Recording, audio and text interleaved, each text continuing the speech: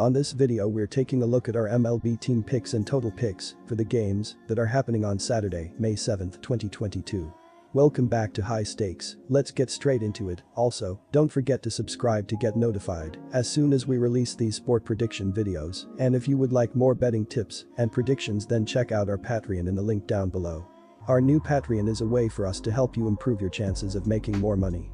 5 plans are available for each and every one of you. You can get 30 extra betting picks all the way up to 500 extra betting picks per month. Stop wasting hours of your time searching for bad betting picks that ends up costing you a lot of money. Join the High Stakes Patreon now and get the best betting picks. Miami Marlins vs San Diego Padres. Our team pick is Marlins for the win. And here is why. The Padres are up a good amount on the money line while going a strong 17-9 on the run line. Overs are 11-15 for the Padres, with 2 of their last 3 games going under the betting total. This is the 7th highest scoring offense in baseball with 4.65 runs per game on a .694 ops. The Padres are also in the top 10 on the pitching side with a 3.49 ERA despite the bullpen struggling some with a mark of 4.18. Sean Manaea will make his 6th start in a San Diego uniform after going 6.2 innings against the Pittsburgh Pirates last weekend, allowing 3 runs on 5 hits and 3 walks, while striking out 6. After being acquired in a trade just before opening day, Manaea is 2-2 with a 3.60 ERA and 30 strikeouts in his first 30 innings with San Diego. Superstar Fernando Tatis Jr., who launched 42 homers in 130 games last season, is still several weeks away from making his 2022 debut as he recovers from wrist surgery. Outfielder Will Myers is out with a thumb contusion, while power-hitting first baseman Luke Voit is dealing with biceps discomfort. Starting pitcher Blake Snell suffered a strained groin in his first start of the year and hasn't returned, while Adrian Morejon is recovering from Tommy John surgery. Even though the Padres are the better team overall, it's hard to pass up Lopez getting plus odds based on the way he's been dealing this season. Miami has posted good enough numbers at the plate despite what it has shown in this series so far, and will scratch out just enough against Manaea to win what should be a great pitcher's duel here. After quietly posting excellent numbers in 2020-21, Lopez has taken things up a notch this season with dominant metrics like a 59 FIP and 22.6 KBB%, while beating good teams like the Giants and Cardinals already. Miami's offense is far from complete, but a 106 WRC+, that ranks 13th in baseball, is enough to get by when it gets good pitching, and this has been a terrific defensive unit as well for good measure. While Manaea will be tough, the Marlins can get to a Padres bullpen that has the 7th worst ERA in the majors while dealing with some injuries.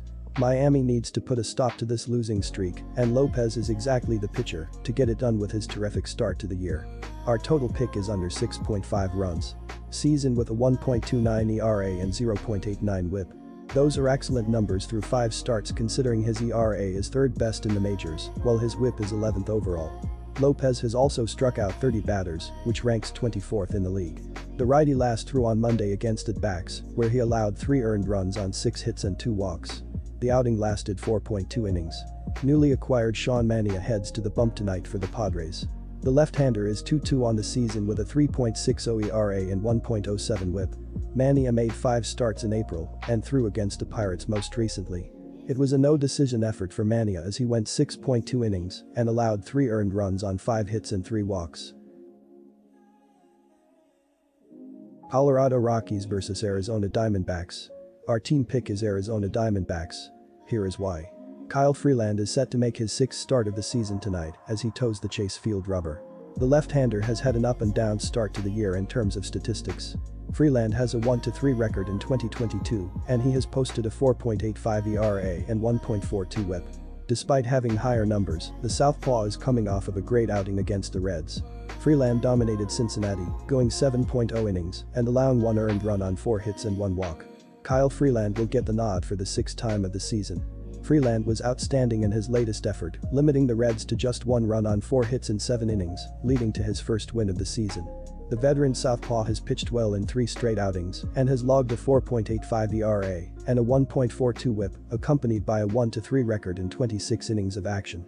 Freeland held Arizona to 2 runs in 7 frames last year and 3-5 with a 5.56 ERA in 15 career meetings against the rivals. The Rockies are performing better than expected so far.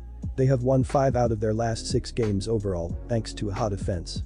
They usually are not reliable when on the road and have dropped 4 consecutive road games. Zach Davies will make his 6th start of the season in this one.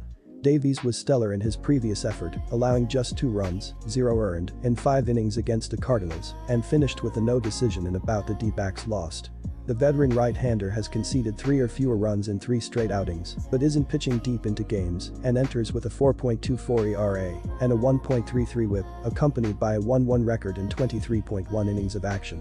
He has posted mediocre numbers against the Rockies, going 4-3 with a 4.50 ERA in 9 meetings. The Diamondbacks are playing well. They collected the 3-game sweep against the Marlins prior to this series and continue to pile on the runs, accumulating 23 runs in their last 4 games entering Friday night. The Diamondbacks are playing much better than expected and have not lost a series in 2 weeks. They won 2 of 3 against the Dodgers and registered a series sweep in Miami. The Rockies aren't nearly as threatening on the road where they have lost 4 straight. Arizona has won 7 out of its last 9 games. Furthermore, D-back starter Zach Davies just completed 5 shutout innings against a good Cardinals offense. The D-backs offense will generate runs against Kyle Freeland, who has struggled against the D-backs throughout his career, recording a 5.56 ERA in 9 starts against the division foes. Our total pick is over 8.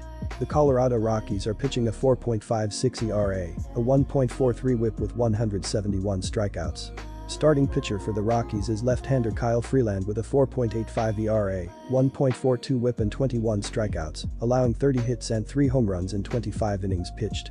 The Rockies are batting at a .267 average for 56 hits and 27 runs and 5 home runs. Batting leaders for the Rockies is C.J. Cron with a .313 average for 23 RBIs and 9 home runs. The Arizona Diamondbacks are batting at .191 with 159 hits for 91 runs and 29 home runs. Batting leaders for the Diamondbacks is Dalton Varsho with a .244 average for 12 runs batted in and 5 home runs. The Diamondbacks are pitching a 3.56 ERA and 1.23 WHIP with 169 strikeouts. Listed starter for the Diamondbacks is Zach Davies with a 4.24 ERA with 19 strikeouts, allowing 20 hits and 3 home runs through 23.1 innings pitched. Arizona's pitching staff is likely the reason that they've been off to a relatively successful start. Well, it certainly hasn't been their offense. The Diamondbacks have the 25th ranked ops at .628, which is at least trending in the right direction, considering they were ranked 29th last week. As for team batting average, the Snakes are the worst in the league at .191. They are the only team in the league with a batting average below .200. When it comes to individual efforts, Christian Walker has supplied the power with 6 long balls, and he has driven in 11 RBIs. Dalton Varsho leads the team with 12 RBIs, and he is batting .244. Disclaimer, no financial advice. The information on this channel is provided for education and informational purposes only, without any express or implied warranty of any kind, including warranties of accuracy, completeness, or fitness for any particular purpose. The information contained in or provided from or through this channel is not intended to be and does not constitute financial advice, investment advice, trading advice, or any other advice. The information on this channel and provided from or through this channel is general in nature and is not specific to you, the user, or anyone else. You should not make any decision, financial, investment, trading, or otherwise, based on any of the information presented on this channel without undertaking independent due diligence and consultation with a professional broker or financial advisory.